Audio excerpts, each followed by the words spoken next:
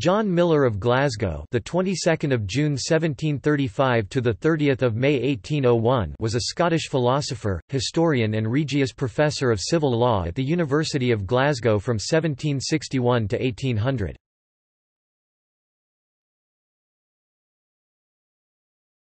Topic: Biography.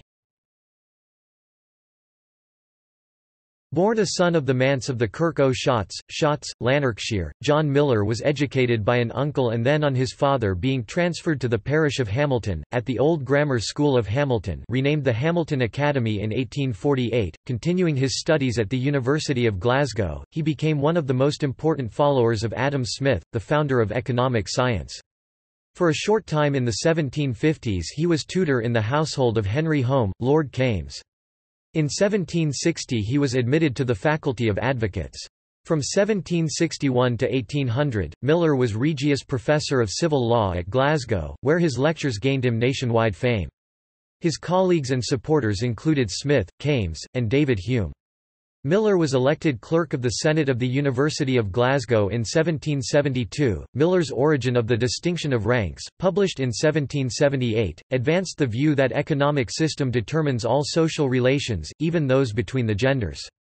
Such a view later became known as economic determinism, and was an important influence on Marxism. Werner Sombart described Millar's book as one of the best and most complete sociologies that we possess. His historical view of the English government, published from 1787, was an important contemporary history of England, representing a milestone in the development of historiography. Millar engaged with other historians, drawing comparisons with the works and emphasized the social and economic bases of political system, which strongly differentiated his work from most of the earlier ones, which were more speculative than scientific.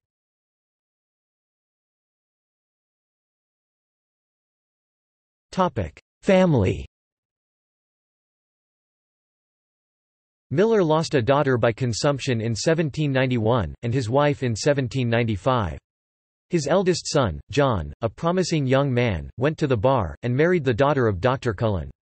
He published a book upon the law relating to insurances in 1787. Ill health and the unpopularity of the Whiggism which he inherited from his father induced him to emigrate in the spring of 1795 to America, where he died soon afterwards from a sunstroke. 3 sons and 6 daughters survived their father.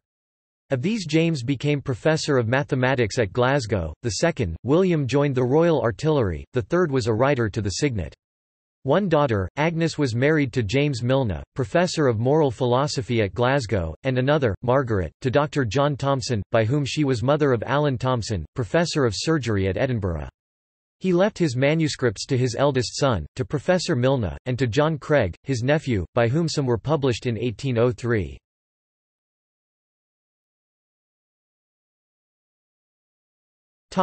Memorials.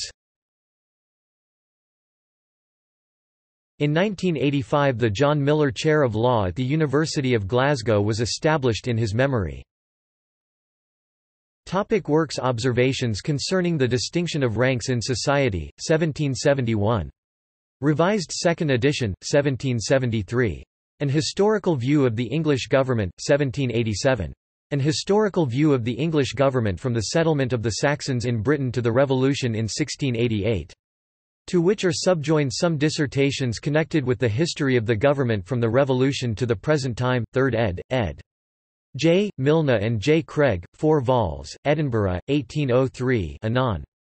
Letters of Crito on the Causes, Objects, and Consequences, of the Present War, 1796.